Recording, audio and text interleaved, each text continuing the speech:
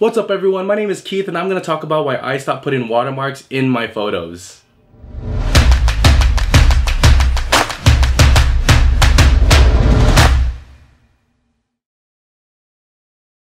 Now, quick disclaimer before I start this video. I want to say that I'm making this video all out of love. There is no hate.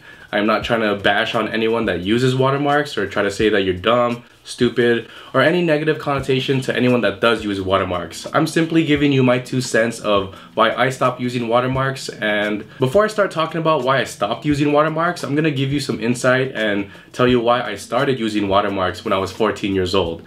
When I saw pictures up on the internet, like it had Getty Images on the bottom or National Geographics, I just thought, wow, those pictures are really professional.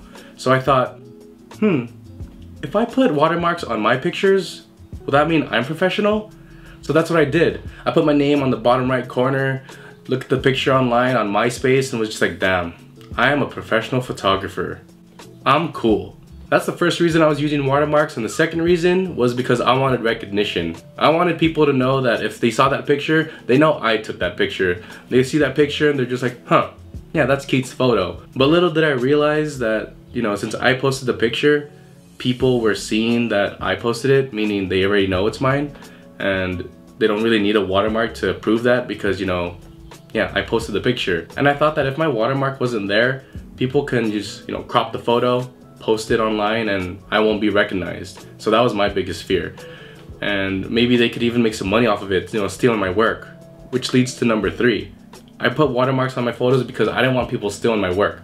I didn't want people to, like I just said, crop the photo, maybe crop out the watermark. That was my biggest fear back then, just crop my watermark out and then my photo doesn't get recognized by me. And I was very cautious with my photos, and I realized the problem was that I thought I was just way too important.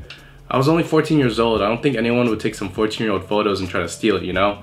And to be honest, I still used watermarks last year when I started my business. I would make it transparent, really not too noticeable, but it was still noticeable, you know? Like, it was still there. And yeah, those are my reasons why I did use watermarks, and now I'm gonna tell you the reasons why I stopped using watermarks. Number 1, I realized that if my photos are indeed professional looking, I don't need a watermark to prove that I'm a professional.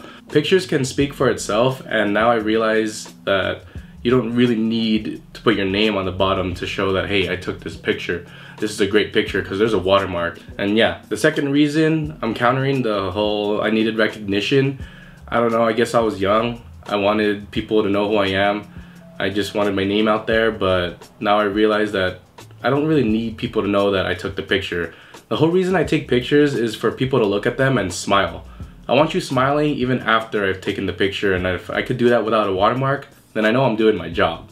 The third reason I stopped using watermarks is countering that whole reason of, oh, people might steal my pictures, people might make money.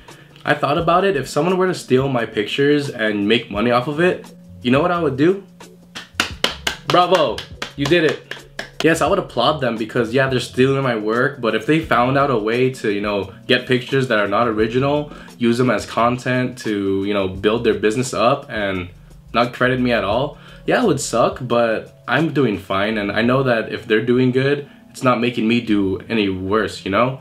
So it's a win-win. If I ever met the people that stole my pictures and made money off of me, I'd be like, hey, congratulations on doing that, and you know, it'd be great if you tagged me. Don't have to. I'll just probably think less of you because, you know, you should always be tagging your photographers unless you pay them a high price and buy the rights off of them. That's understood. But yeah, that was my 2 cents about watermarks. I don't use them anymore. I used to. I encourage you to stop using them because they take away from composition. They're distracting. No offense, but the font is probably ugly and no one really wants to see them except for you. Imagine going to a gallery and you're super excited. You're like, oh, I'm gonna see this art from this artist I've heard about. He's really good. You walk in and then you see something like this. This is the picture that comes to mind whenever I see a watermark on a picture, because I just think like, this was a great picture, but the watermark ruined it.